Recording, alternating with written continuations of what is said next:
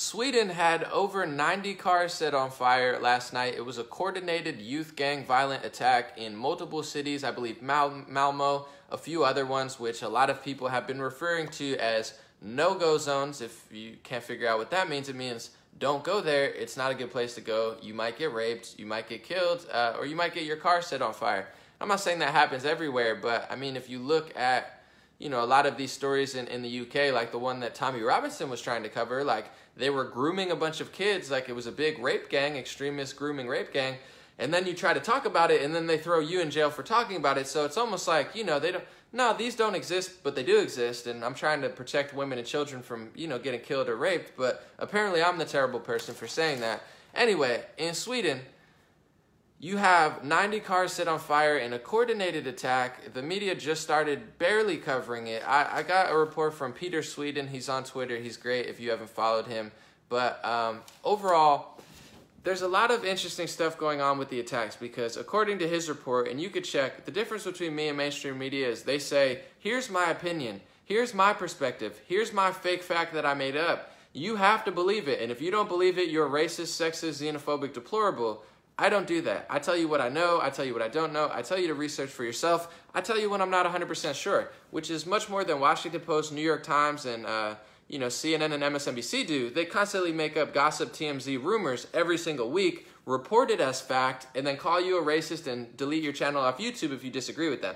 That's called fascism. That's called sick and disgusting individuals who are trying to control all the flow of information. What I'm doing is simply trying to have a discussion before we turn into 1984 V for Vendetta. So on that note, Peter Sweden reported that none of these, I believe there were like dozens of kids, maybe like 20, 30, 40, 50, 60, 70. Go watch his live stream if you want to hear more. He said that none of them got arrested. So this is liberal progressivism once again. Like I said, I don't like to pick sides, but I'm so tired of the failing ideology of the left because although it's not about sides that divide us, it is about common sense, it is about self-accountability, and it is about protecting your country and protecting the women and children in your country. So if that's what it takes to actually, have a backbone and make a few people upset, I don't care because I'm not a coward and I don't want to see a bunch of women and children get hurt and people's cars constantly get exploded. But anyway, he said that none of them got arrested. So, just set 90 cars on fire, coordinated attack, which is pretty scary if you think about it. It's like in the United States, although it's not as big, say in California, because I believe California is roughly the size of Sweden. It's like 90 cars getting set on fire in Los Angeles, in San Diego, in, San Francisco, a coordinated attack. You don't see that very often. So it's not just like a normal, if a car got set on fire or 2 cars got set on fire or 20 cars got broken into tonight, which isn't great either. I mean, we shouldn't have that type of crime either. But it's 90 cars being set on fire. And this is not a surprise to anybody who actually knows what's going on. I've been reporting it here because I just find it fascinating that no liberals and progressives, although they claim to love women and children, that they don't actually care about any of these narratives, which is pretty strange to me because they love talking about socialism in Europe, but they don't like talking about what socialism does to Europe, which is the failing ideology of being completely naive, completely pandering to certain ethnicities, and completely overly hateful to certain ethnicities. And that's what they do, the exact opposite of what they claim to do.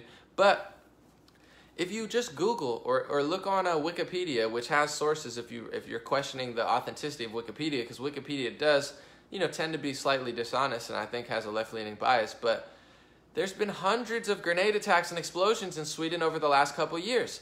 In recent polling reports, the Sweden Democrats, who don't get confused, Sweden Democrats are actually the right-wing party. They're not the left-wing party. It's Democrats in Sweden are the right-wing party. The Social Democrats are the left-wing party. So they're polling in certain polls like YouGov as the #1 polling.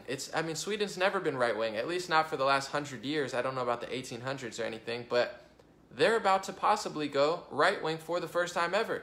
And people are saying, why? Oh, everybody must be so racist. They're neo-Nazi. It's like, no, not even remotely. It's because, you go back to the 1970s and there was like 1/100th of as many, car explosions, or 1/10th or 1/50th as many car explosions as there are now. And now it's happening every single day. You go back 5 years, before they had mass, immigration as far as refugees, they took a bunch of people from Libya, Syria, and other countries that pretended like they were from Libya and Syria, who there's nothing wrong with people from Libya and Syria, but if you haven't noticed, if you go to Libya, there's slave trade and organ harvesting. So if you don't take the right people from Libya, you might take the people who are literally enslaving human beings and are harvesting their organs. It's the same thing with Syria. There's nothing wrong with Syrian people. I have a lot of great friends that are Syrian, but if you take the wrong people from Syria, you're going to be taking people who blow things up. You're going to be taking people who put people on the front of their car in cages and sacrifice women and children. So there's nothing wrong with being Syrian or Libya. God bless anybody that is that.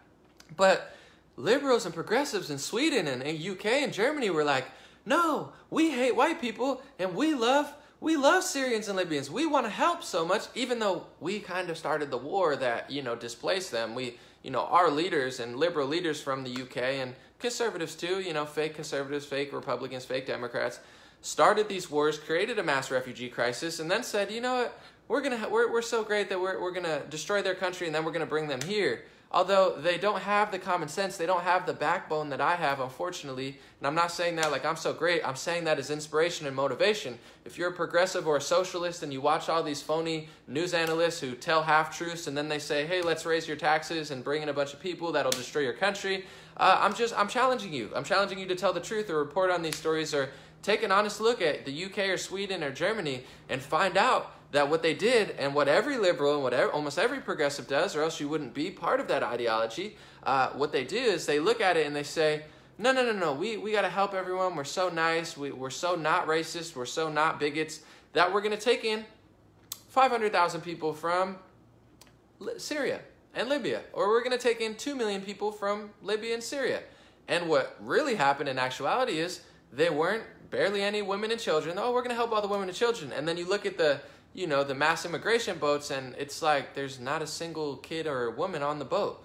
Why is it? Because the people that you took, and there's nothing wrong with the religion, there's nothing wrong with these countries, but it just so happens that those specific people that you took don't like women. That's why they kill them, and that's why they don't let them show their face in certain countries, and they don't like children. They don't care about children.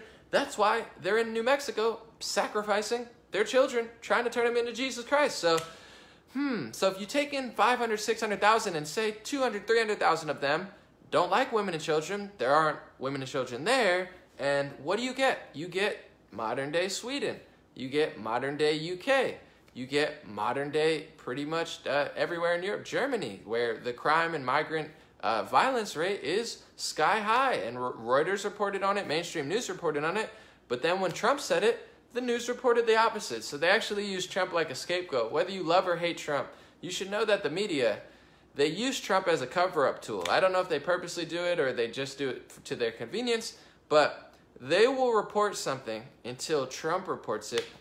And then when Trump reports it, they'll say that Trump said it. So then if you don't like Trump, you won't believe it. So they'll say that, violence is up in UK and Sweden, and then Trump will say it, and then they'll say that it's not true. Or they'll just tell you that he said it, so they'll make it look crazy. They've told you Trump is crazy, Kanye West is crazy, so if Trump says it or Kanye West says it, write it off. So it's like they'll report something for 4 years, Trump will say it one time, and then they'll say he said it so you don't pay attention to it. These are the games that they play, and I don't even like to do live streams like this because I know it's not going to be received well by everyone, but it is just the truth. And if you care about Sweden, you care about UK, you care about America, you should face these truths and ask news analysts on the left why they don't want to have a conversation about this and why they're so desperate to basically tank our communities. I don't know any other way to put it. So 90 cars were set on fire in Sweden in a coordinated attack. According to Peter Sweden, they deleted the video that I have on WorldCloud currently. They deleted that video off of Facebook, which comes a week after, and this is one sick thing that they've done it's just past the point of being okay. We're skirting on the very outside fringes of like a technocracy, total fascist communist society where the media and the social media companies run everything, and they're not running in a right direction. They're running in a very, very bad direction that will tank everything that you know and love about the United States of America. So the Sweden right-wing party put out a video on YouTube 2 weeks ago, or a week ago, explaining how the Social Democrats, who are the left-wing party, explaining how they actually have Nazi ties. Because the left-wing party in Sweden, just like the left wing here, says, oh, the right-wing party of Sweden are Nazis. But if you look at history and they had cutouts of newspapers, it was actually the left-wing Swedish party that had ties with Nazi Germany. So the right-wing party just published it. They said, you call us Nazis all the time, you know, which is a huge overstatement, but here's actual proof that you literally worked with Nazis in the 1960s. And YouTube deleted that video. So you have Facebook and YouTube meddling in Swedish elections. They're giving nonstop press to the left wing. The left wing's perfect. The left wing's perfect. Ignore. Don't listen to Anomaly. Ignore the fact that 90 cars were set on fire. Ignore that there's been hundreds of grenade attacks and explosions in Sweden, which is pretty weird. Could you imagine in your neighborhood explosions all the time? Do you want that? I mean, we have problems in the United States, but we don't have explosions yet. Let's take care of our own problems. Let's take care of our own people before we bring in a bunch of other people. I mean, you walk around liberal cities and there's hundreds of thousands of people living in tents. There's tens of thousands of people in foster care, hundreds of thousands of kids in foster care. Why don't we take care of our own people before we bring a bunch of other people like France? And then you go to France and you can't even walk around anymore. Everybody in France and Paris will tell you, don't go there, don't go there. And you'll be like, oh no, I've been here before. And they're like, no, it's not like it used to be. They have a terrorist fence built around the Eiffel Tower because it's that bad there. They have homeless people. They're like, oh, we're such good people. We're going to take in these people who we don't know who they are, and we're going to dump them on the streets because we're such amazing people. No, it doesn't work. But they're censoring and silencing people who talk about this type of stuff. They're censoring and silencing political parties of Sweden. YouTube deleting their video, which had like 170,000 views,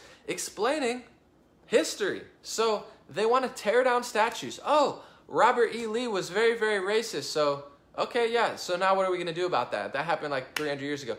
We're going to tear down the statue. Okay, so the same people that are tearing down statues, the same people that are manipulating social media and deleting entire videos of Swedish political parties so people don't see actual cardboard cutouts of history, people who are flipping history and don't want to tell you, you know, the actual ideology behind Mussolini and Hitler and, you know, explore all angles of it where it's like, yes, he was a national, yes, he was a nationalist, yes, he was a racist, but he did also have universal health care and he wanted free government-sanctioned education and he wanted complete control of the media. So it's like, yeah, there were elements of the right wing today, but there are also very many elements strategically and systemically of the left wing. But the same people that want to cry racism and say that history's so bad, they're trying to manipulate and change the face of history and put a microscope on certain parts of it, put a microscope on certain people, and then cover up and silence complete other parts of history. So it's like,